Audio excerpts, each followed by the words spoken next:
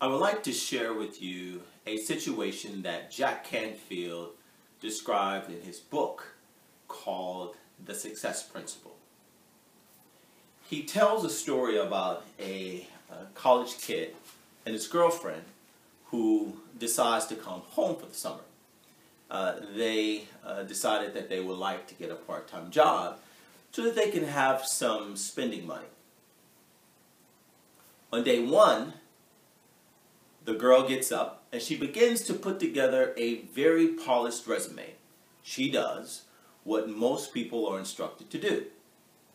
However, the boy gets up and he picks up the phone and he begins to call all of the local places to see who might need someone.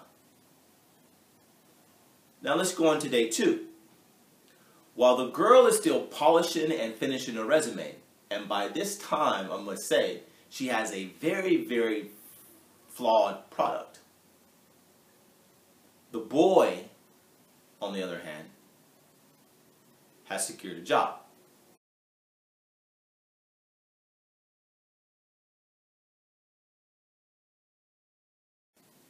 Now, I want you to keep this scenario in mind as I begin to discuss the next step in our process, which is the execution. Continuing with the theme from the last two episodes, once you've set a definite chief aim, once you've outlined a broad plan of how you're going to reach that highest goal, your next step is to execute those steps. That is, to take actions to realize or to bring about your single, all-encompassing goal. So in this episode, what I would like to do is I would like to kind of explore this execution step. I would like to speak about what taking action means and why it is important. Two, some of the principal reasons why we fail to take action. Three, timing as it relates to taking action. And I will wrap up with some final conclusions.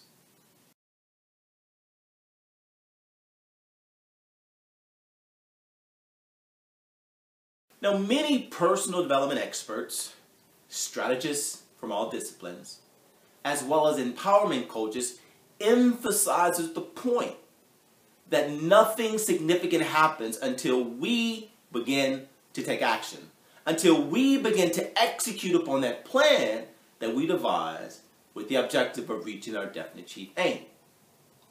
Now, taking action is nothing more than acting upon that game plan that you have devised as a result of your planning sessions.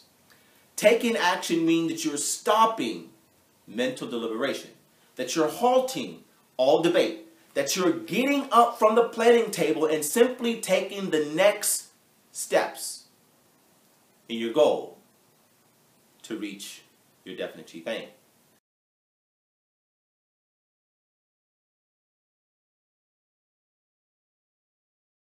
Now, when this happens, when you begin to take actions, there are certain benefits that you will experience.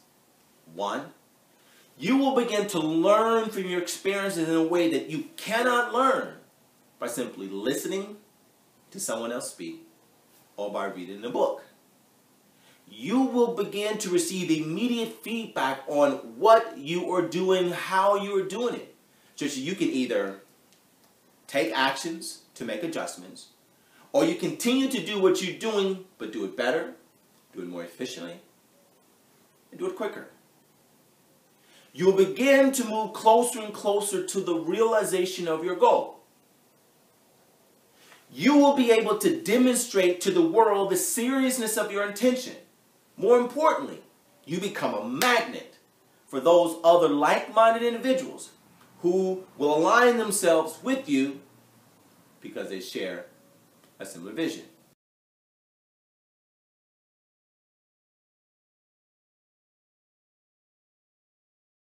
Now, with so many life-impacting benefits that taking action can have, why are there so many individuals who desire to have their harsh desires? Why are there so many individuals that desire to reach their highest level of achievement? Why are there so many individuals that desire to be better, to have better, to do more? Why are they paralyzed to act? As someone who has managed and coached hundreds of individuals throughout my career, I've identified 5 key reasons that typically prevent us from acting. Acting upon that game plan that we've devised. Taking the steps necessary to realize the thing that we say we desire the most.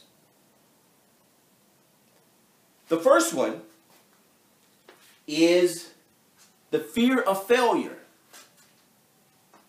The thing that we say that we desire the most, yet our fear of getting it wrong, of doing it wrong, overrides our ability to achieve what we want because we fear getting it wrong. The belief that now is not the right time. The thought or the feeling that I might not have enough information or that I'm lacking the right information. The tendency to overthink, to overanalyze, or to overplan. Or my favorite, the need to wait for someone else to tell us that it is okay to act. These are the 5 key reasons why those who desire to have their heart's desire, those who desire to be better, to have better, to do all that they can do, these reasons prevent them from acting.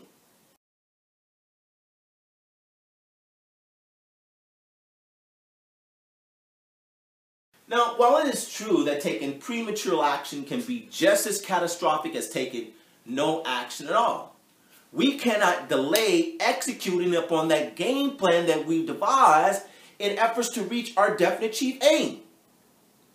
We can't do that out of hope for the perfect plan, out of hope for the perfect timing, out of hope for the perfect situation. Instead, we should begin to take action now whenever we have identified a broad series of steps that we should be taking in order to reach our definite chief aim.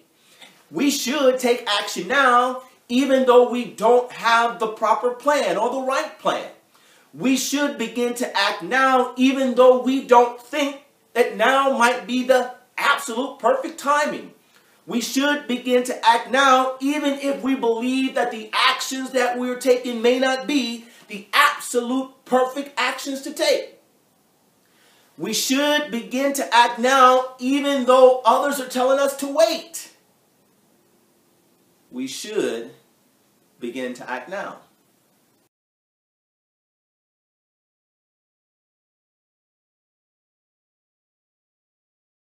Now, as we begin to take these steps necessary for reaching our definite chief aim, for executing the game plan that we've devised in pursuit of our highest desires, there will be some missteps. There will be some false starts. There will be some mistakes. There will be times when we think that if we do a certain action, it's going to bring about a certain result. And it doesn't. But when, not if, but when this time happens, we must not get discouraged. We must not give up. We must not get disappointed. We must take it in stride. We must make a mental note of the action of it and of its outcome. And we must simply move on and execute the next steps in our game plan.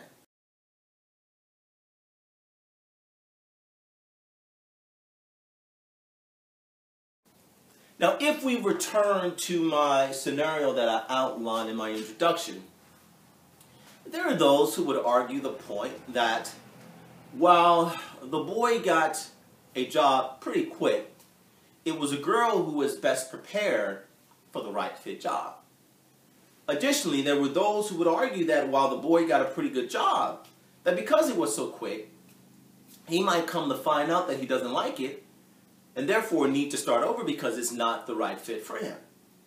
And while both of these points are very valid, I don't know if that was the case in this example because Jack did not elaborate on that point. Now, I am not here to argue the point that planning, right? That we should do no planning. I mean, that would be foolish of me. And trust me, I am no fool. What I am arguing for or positioning is that once we've done our due diligence on that planning side, we cannot become so paralyzed to act upon that plan out of hope for the perfect plan, out of waiting for the perfect timing, out of waiting for the perfect storm. Because if we've learned anything from the emergent strategy school of thought, we know that once we have identified a broad series of steps that we should be taking to reach our goal, we should begin to act upon those steps today and then let the full plan expand and develop along the journey. Because he who devises his plans, he who takes the necessary steps in order to reach that plan, he who learns from mistakes and missteps, and he who makes the necessary adjustments will achieve far greater than the person who sits back and wait for the perfect plan, who sits back and wait for the perfect timing, who sits back and wait for someone else to tell them that's okay to act, who sits back and wait and analyze every possible thing that could go wrong. He who acts will achieve far more than he who does not act. And as an aspiring winner, which person are you?